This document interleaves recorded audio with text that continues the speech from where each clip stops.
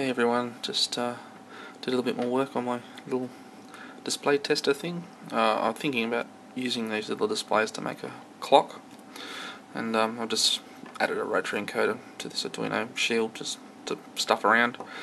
It's a 2-channel 2-bit grey encoded encoder, so it doesn't require any real debouncing because of the way the grey coding works.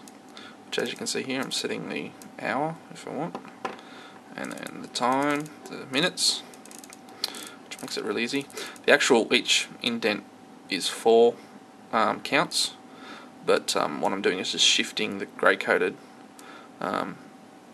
position counter down by 2 bits, so that for each indent I'm only getting 1 count. Basically that means that I don't have any of the switching issues because only 1 bit is changing, and the constant changing of the character position means that it's never actually catches any bounces because the only 1 bit is changing. So it makes it quite a very usable control system, which has got a button. That's the alarm, which I haven't implemented yet. And there you go. So the actual displays themselves are implementing this blink. All I'm doing is setting an attribute to say blink these characters, so when I'm in this mode it's hours, when I'm in the map mode it's in minutes, and so the display takes care of it, which is kind of handy. Which you can see it's not in edit mode at the moment. I haven't actually implemented the clock as yet. This is just a setting function because I'm not actually going to use an Arduino to do this. I'm actually going to build a proper board up and bits and pieces. I'm just using this to test the concepts.